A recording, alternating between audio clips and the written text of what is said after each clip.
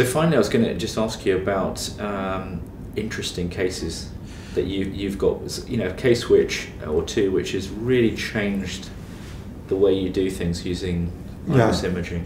I would say that I have in mind a case where that I did 6 months ago, 7 months ago.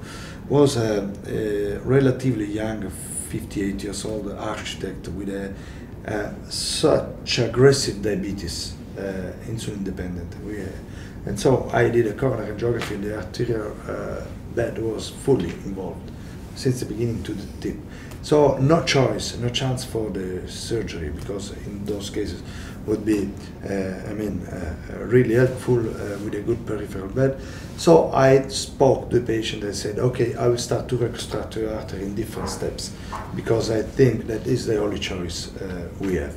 And so I started doing in right coronary artery as well as on LAD, very aggressive predilatation with cutting balloon in all the whole arteries.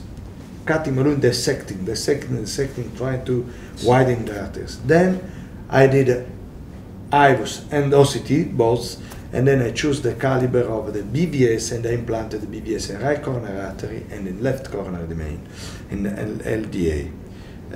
In right coronary artery, I did a full plastic jacket, but at the end there was a distal dissection, and I assessed by IVUS. I checked the dissection, was intermediate risk of progression, threatening the artery, and I implanted a metal stent because I had to cross all the previously implanted scaffold, and I wanted to be sure to have a lowest profile possible.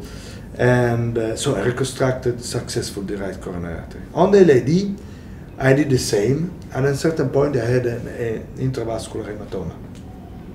So I was concerned because I was dilated after the cutting. I didn't understand what to do. There was the stent, the BVS, 3 BVS implanted already.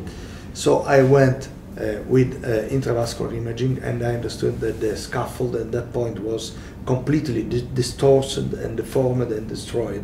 So it was very helpful because I implanted a metal stent inside the scaffold, so achieving an excellent result. And the patient is doing well at now 6 or 7 months, and we did an angiography at 6 months because I wanted to complete the circumflex artery, and the right was very good and the left was some narrowing, and the right dilated with a POBA, drug-eluting balloon. But in this case, the IVUS and the OCT combined were mandatory and were the reason for the success in this patient. So even in a well-planned case, clearly a very complex case, things don't always go to plan. And here, you change your mind. The IVUS imaging here really helped to. Yeah. And I think that IVUS is really helpful in bifurcations. In left main, always performing. At the beginning, because when you have intermediate lesions, you have to assess and understand if to treat or not treat. And after, in order to understand if the stent is fully expanded, if you get a luminal area large enough to guarantee to the patient a long-term follow-up, a good outcome, and also for the bifurcation. Could be useful also the FFR for the side branches. And we use in some cases.